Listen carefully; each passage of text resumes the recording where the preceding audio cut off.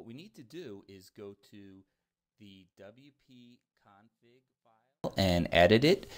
So there's a file in here called WP-CONFIG.PHP. First thing we want to do is change the name. We'll take off that sample bit.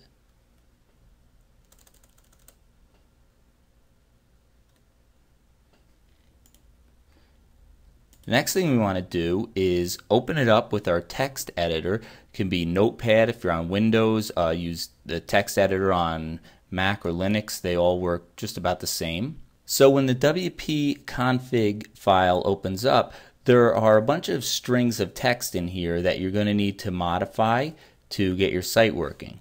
Now if you look, they all start with define and then DB name. So that's the name of the database that we created, and that was called tutorial. The username that we created, tutorial_user, the password we assigned to that user, which was tutorial_pwd, and your database host name.